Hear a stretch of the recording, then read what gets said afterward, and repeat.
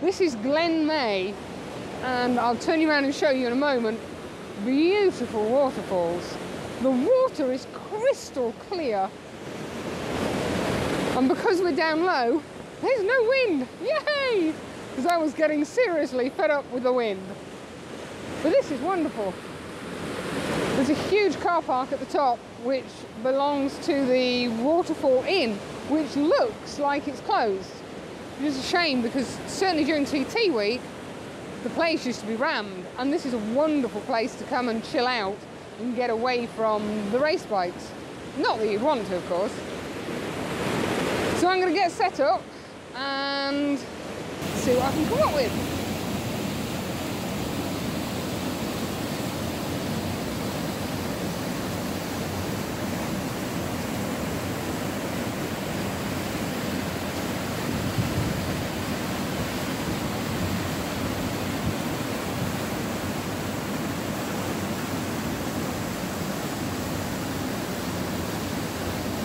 This isn't the easiest of compositions to make. The waterfall seems to come in at an angle, and I don't mean sort of, I'm not quite sure how to explain it. Stood here, looking through the viewfinder, it's coming down at a, I don't know, 30-degree angle, which when you're looking at it through the viewfinder doesn't look right. It's like the image is skewed. But then you come down to this bit down here, and that's perfectly straight. We've also got, on the other side of the bridge, these wooden support struts, which make it really tight for a composition. But I've gone with that top left-hand corner, and essentially it kind of comes straight down to bottom right-hand corner. I've done a couple of different exposure times. The only filter I've got on is the polarizer, just to take the sheen off the rocks at the side and to make the greenery pop. Excuse me. I've gone down as low as half a second to get a bit of motion in the water, and then I've gone up to a second to get the walls of the valley and the greenery and the leaves exposed correctly, and I shall end up blending those two because there's too much water coming down there. There's no detail at all, no texture. It's just a white whoosh of water.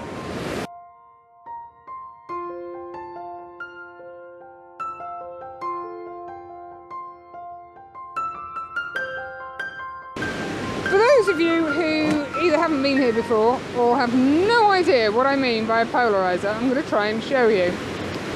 Now, this is the live view image, and that is with the polarizer fully on. So if I just spin it round, you can see how all of the water comes back, all the reflections and the light come back onto the water, which makes for an awful photo, and it gets worse the further round you put the polarizer. Put the polarizer on to full effect, and it makes the rocks absolutely pop. And you get definition here instead of that rock competing with all the lights, the bright bits, etc. I think with the polarizer on, it makes a much more pleasing image.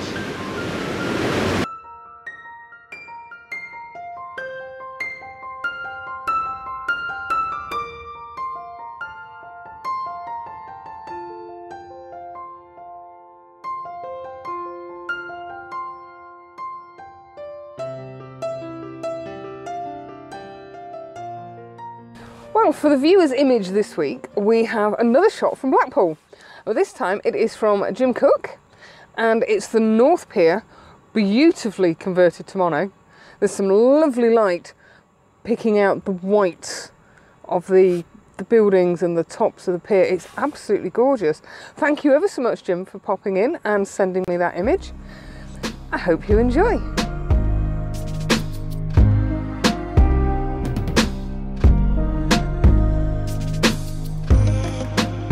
I've wanted an image of Douglas Lighthouse since I first decided that I would like to come over here without the bike. And I've had a good look around, and I'm really struggling to find a composition that I was happy with. And I'm not really convinced this one works. And that doesn't look very steep, but it's actually like the side of a mountain to come down. In fact, I'm not actually sure how I got down here. And if I turn you around, one slip and I'm off the edge. But the clouds are lighting up quite nicely. We've got the beautiful aquamarine water, waves crashing around the base of the lighthouse. It is very tight to this left-hand side. I could go a little further out down here, and I might just try that, but I'm conscious of the fact here I'm sheltered from the wind. Down there, not quite so much. So I've dialed in F13, 10 seconds.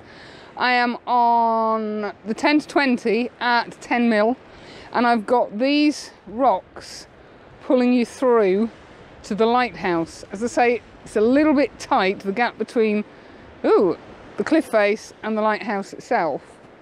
But it was too good an opportunity to miss, to be honest. I'm quite liking this. I'm gonna go and try down there, and then I've got an hour to get back up the top because the ferry leaves at 7:45. And I'm hoping we're gonna get a bit of colour. It looks promising there. Fingers crossed. But this exposure, I'll try and flip you around and show you what we've got. So we've got the rock striations coming in this side. We've got some beautiful movement in the clouds, and we've got the gorgeous aquamarine water with the lighthouse just nestled in there, peeking out. As I say, I'm not convinced it's 100% a workable image, but it's about as good as I'm gonna get.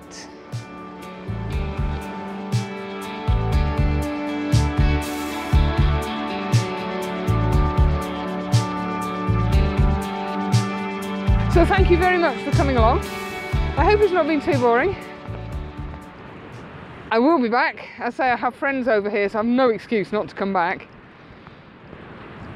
It's just, there are just so many places, but everything has to coincide. Tide time, sunrise, sunset, and no rain. But it still feels like home. It really does. So as I say, thank you for coming along.